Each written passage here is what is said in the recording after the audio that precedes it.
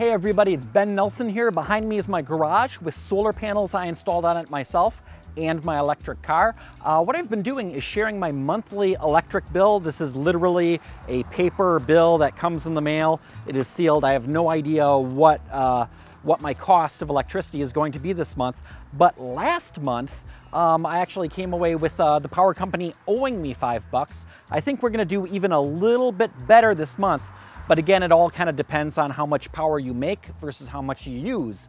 Now, we did just recently turn the air conditioning on as it's finally started to get warm, but I think that was right after the end of the billing cycle with this. So let's open this up and take a look inside.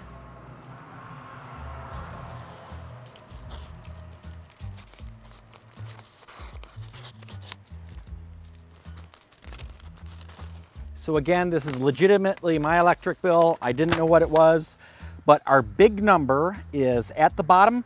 Current charges, negative $11.16, and my account balance, negative $30.53.